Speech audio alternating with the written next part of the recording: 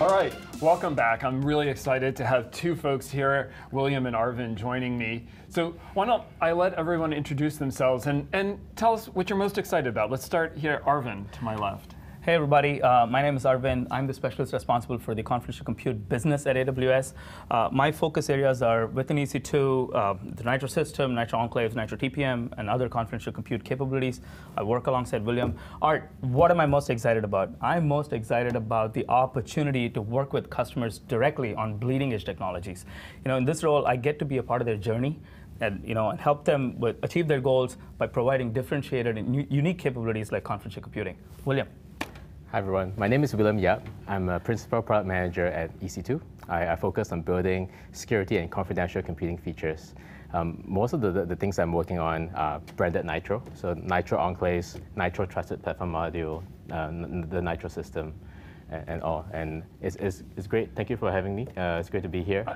Absolutely. So I think one of the things that I alluded to when we started the conversation here was that we're going to talk about confidential compute.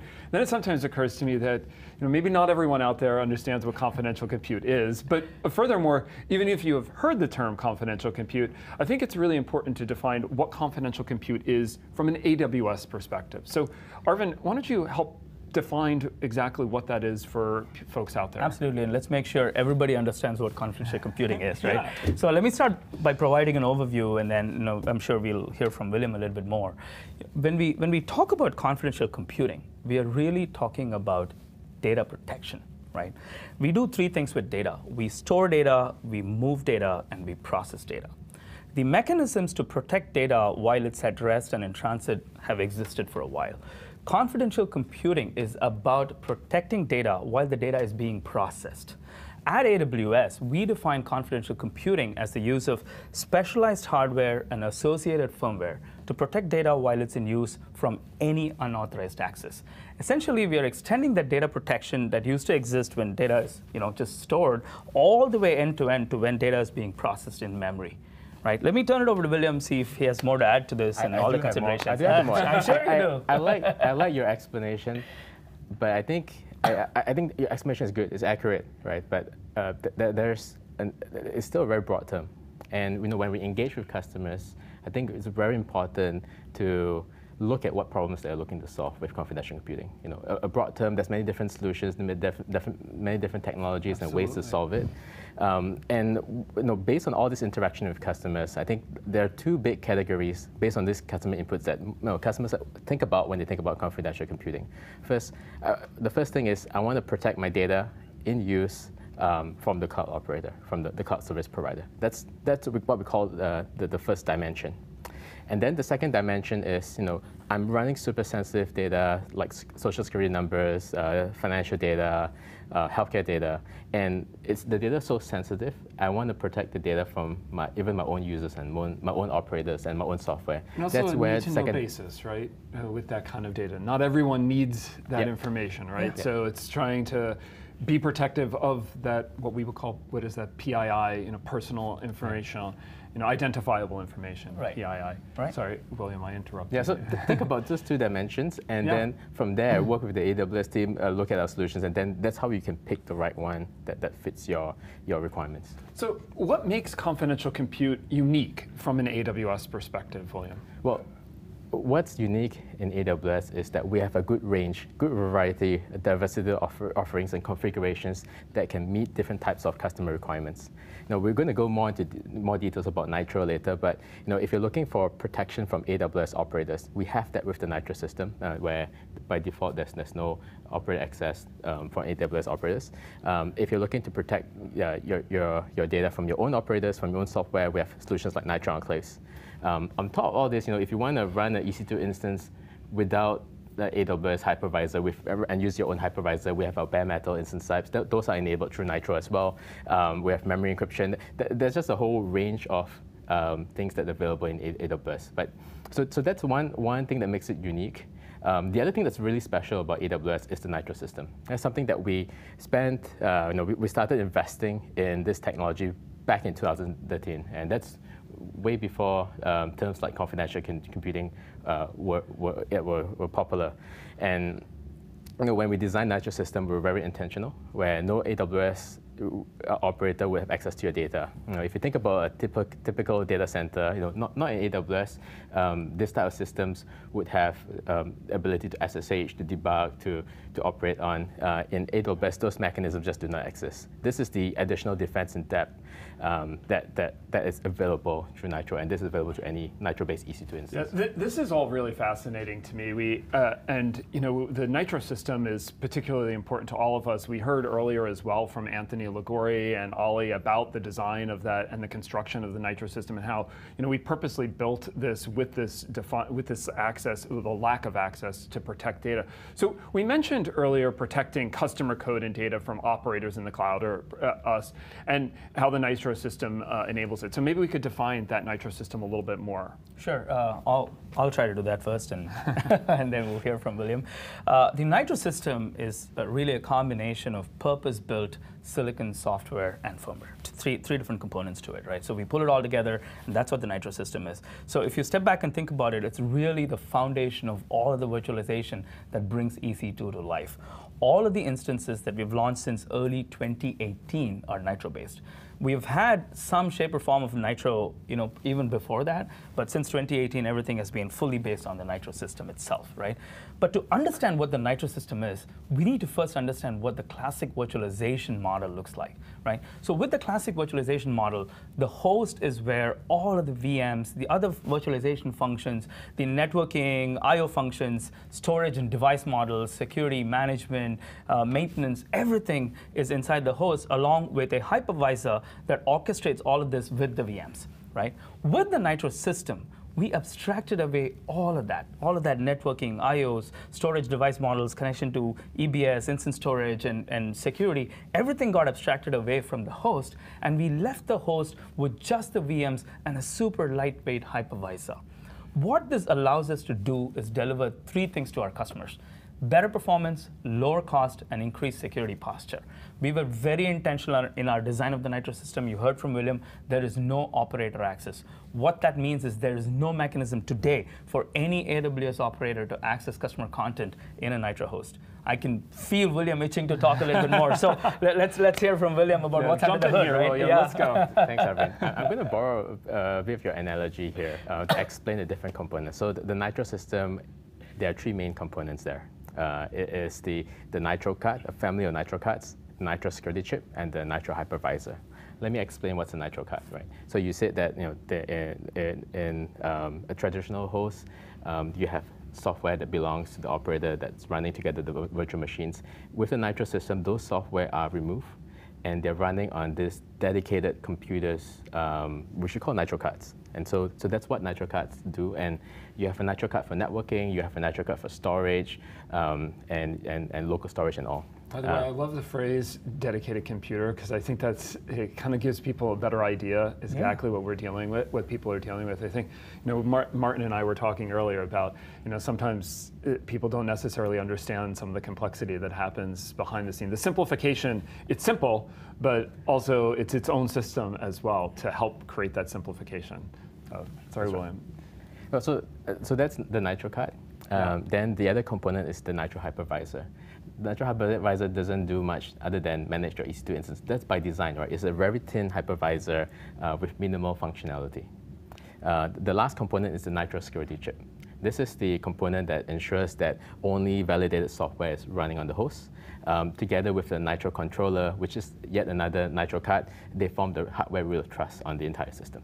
So that's the Nitro system.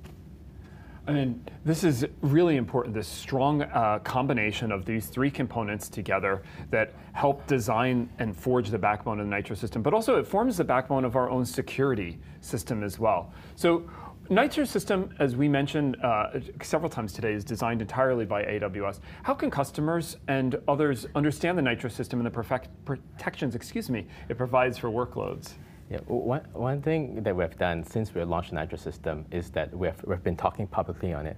I think every reInvent there will be a session on Nitro where we go through the design. And it's one of our most popular sessions. Yes, absolutely. Right. reInvent's coming up in November too. So. I still have those videos bookmarked. Sometimes I need to refer and understand how the explanation, right? And so we have been messaging that and explaining how Nitro works there.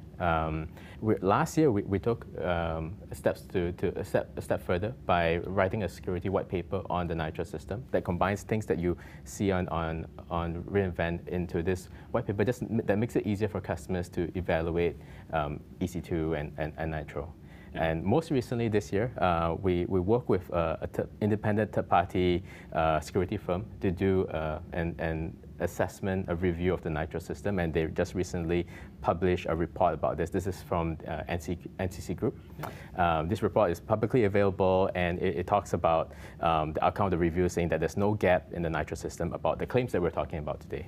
Of course, please review the details. There's a lot of interesting things there in terms of methodology and the claims that have evaluated. And this are you see the pattern here. We are doing more and more to explain to customers how Nitro work. We're providing more information, more transparency, and more assurance. And I think that's important. And we're very keen to engage with customers on what else that we can do here. Yeah, and I just want to give a comment about both the transparency and also the NCC report.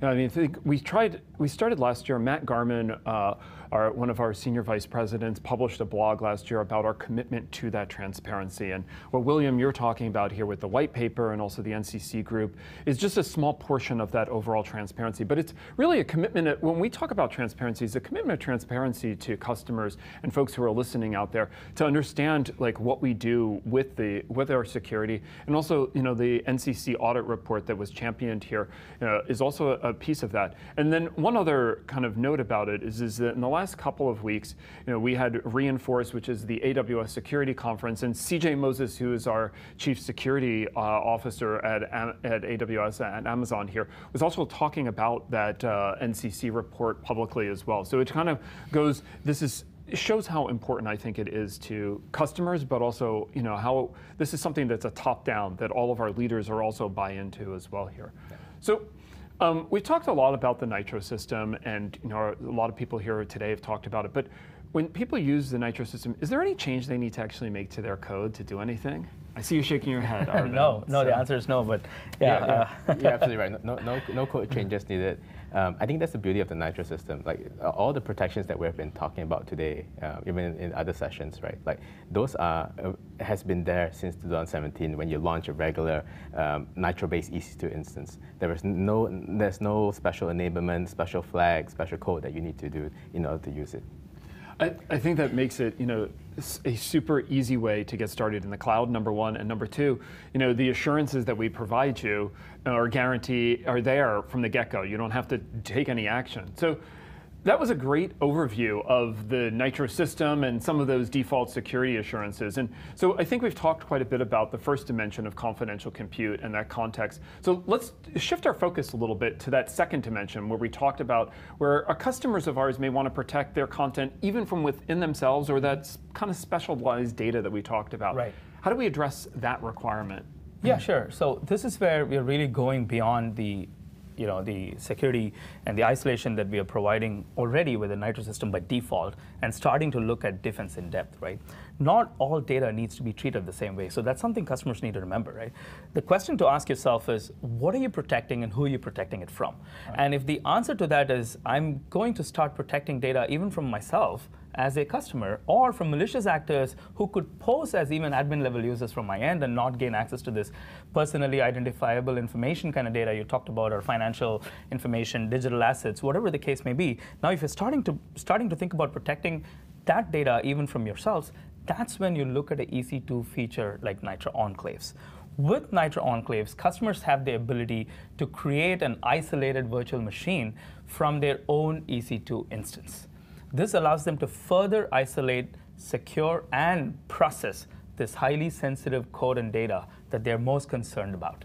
So that's what Nitro Enclaves is, and that's how it ties to Dimension 2, where it provides them with the ability to protect the data even from themselves. I think you also make a key point about it is evaluating, when you have this type of information and you want to protect it. I think that, that's something, people ask us about when to use an enclave, but part of the answer, unfortunately, is a little bit about you need to also decide what data and how you want to protect it as well. And that's a choice that's made. And we have some examples, and we'll talk through some of that. But that's also different data is of different levels of importance to customers and corporations. So given that Nitro Enclaves enforces a high degree of isolation, I should say, can we elaborate a little bit further about what is the developer experience in actually executing or building and deploying such a Nitro Enclave? I know the three of us have had the pleasure of having multiple customer conversations about that execution. So I think we should detail it out, though. It's designed for ease of use, and invent and simplify is what we do here at AWS right now. So William, maybe you want to touch on the ease of use here. Yeah. I think when we were looking at building Nitro Enclaves, we wanted to make sure that this is a technology that any developers can harness the power of. Yeah. And we've made sure that a Nitro Enclave is a virtual machine. You can install any type of application, use any type of programming language and on the Enclave. So that makes the development easier. You don't need to be a microarchitectural expert or to be able to harness this technology. The other thing that we've done that's special in Nitro Enclaves is that we have first-class integration with other AWS services. For example, the AWS Key Management Service. So you can encrypt data, send it to the Enclave, but how are you going to decrypt it and manage the key and all? And we figured that part out. We've done the heavy lifting, and that's something that's super powerful that we see customers leveraging and using things for like multi-party computation.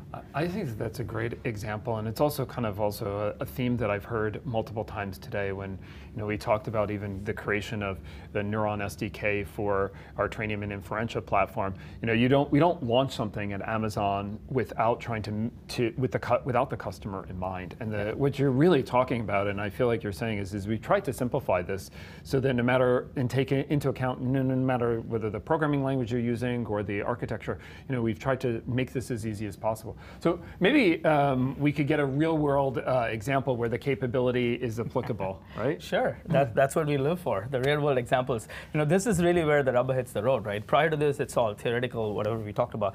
So let's take an example, say something relatable. Let's take the three of us here, right? Sure. So this is a example I like to talk about a lot. It's about multi-party collaboration. Let's say there's Art. He's got this machine learning model that he's trained and ready to go, right? But it's a secret sauce. He wants to license it, monetize it, but doesn't want anybody to see it. And then there's William, who's got encrypted data sets, sensitive information that he doesn't want anybody to see, including himself, right? So now he wants to use your model. Yeah. You want to monetize it, but neither of you want to share what's in your data set or your model with each other. That's right. That's where I come in. I'm the Enclave, right? Both of you drop your model inside me and the data set inside me. And you can go ahead to proceed and process this data with the model to draw inferences from the data without either of you gaining access to the other party's IP or data. When the processing is done, you can take your data set back and you can take your model back. You monetize it without William ever having seen your model, and William can draw inferences from the data by using your model without having ever seen anything on your side either, right? So both of you didn't get to see each other's data or model, and then everything was processed securely inside the Enclave. So that's one example. This is a construct that I just explained. It's not an actual workload, but you can see the possibilities here, right? It could be multiple different parties. I gave an example of 2. There could be 10. There could be more. But Enclaves provides a very organic environment for use cases such as multi-party collaboration. I think it's a great example. I also want to make note that William owes me money after this as well, just so we're on the same page here. Let me also give another specific example here. Let's take ad tech as a use case, right? Advertisers have traditionally relied on, say, third-party cookies to deliver tailored advertising to consumers. But more recently, they're starting to feel the need to reduce their reliance on cookies in favor of privacy. And to do that, they're starting to look at alternate solutions. And this is where the Trade Desk has developed a non-proprietary open source technology called Unified ID 2.0. Here, they're actually tokenizing personal information inside an Enclave. And that when a personal information comes inside the Enclave, gets decrypted, and then tokenized, nobody has access to any of the data in there. And then the token gets sent out, for personalized advertisement, publishing, whatever the case may be. But everything happens securely inside the Enclave. So these are just 2 different examples. At the end of the day, when you're talking about Nitro Enclaves, you're really talking about a full-blown virtual machine, right? So the possibilities are endless. The question to ask yourself is, what am I protecting? Who who am I protecting it from? And we're going to derive the answers from there. I think that that's a great, those are two great examples, that we talk about. And I think that, the second one here with the personal identifiable information with cookies, I think everybody has dealt with that. And, if you accept cookies and stuff like that. So the other thing is how can customers take advantage of that? Now we've given some great descriptions here. So how does someone take advantage? Sure. There are two different approaches that you could expect a customer to take, right? It really comes down to personal preference, I would say, depending on your expertise and how much resources you have at your disposal to operationalize this and whatnot, right? Nitro Enclaves is a compute primitive. And so customers can either choose to build all of their systems and applications all by themselves organically, or they could leverage our robust partner network. We have a lot of partners who have built vertically aligned solutions leveraging Nitro Enclaves, and customers might find it interesting, to adopt that and speed their time to market. It really comes down to what they want to do, right? We also have a lot of useful documentation, very easy to use, and also a self-help, self-paced workshop that customers could go and take advantage of to learn how to use Enclaves, to learn the basics. I would say that's a good place to start. Arvind conducts those training in person, reinvent, reinforce. Yeah. But customers can actually get the whole training for free on the webpage as well. I think there's a link there that goes there. Yeah, absolutely. And I think that this is a great kind of way to kind of talk to customers here, that we have both a virtual model of this and we have an in-person version at some of these some of these sessions and summits that we offer, from Reinforce to reInvent as well. And as I mentioned earlier about popularity of sessions, it also happens to be very popular for folks to learn about those enclaves. So look, I like to end with a kind of a forward-looking statement here a little bit, and I know we're not entirely in the business of predicting things, but is there anything we can share about what's coming next in confidential computing? I think if we were to think about Nitro Enclaves as building blocks, Lego bricks, and it's super exciting for me personally to see how customers have leveraged it to build all this type of solution. We've seen use cases in blockchain, financial services, healthcare, in ag tech. We've published some of those materials, published some use cases, some case study, and I think that's going to be the focus. Right? We want to make sure that we are showing customers how this Lego bricks can be formed. And we're giving the Lego manual for customers to do it. Yeah. Anything? No, everything we do here at AWS, we work backwards from our customer requirements. So we want to continue talking to them. We want to hear from them. That's really what's next, right? Keep talking to us, and we'll keep talking to you.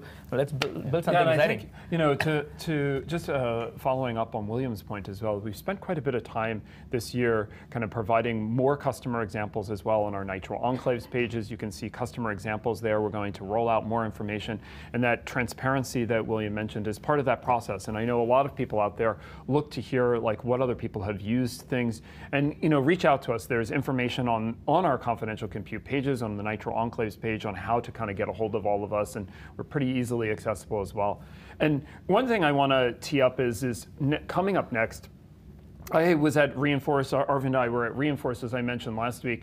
And I had the great opportunity to be able to talk to one of our customers who has been using the Nitro system because of that confidential compute posture here. So coming up next is a conversation that I had last week at Reinforce with Skyflow. And let's take it to that. And it's great to get a customer example here on confidential compute and on the Nitro system.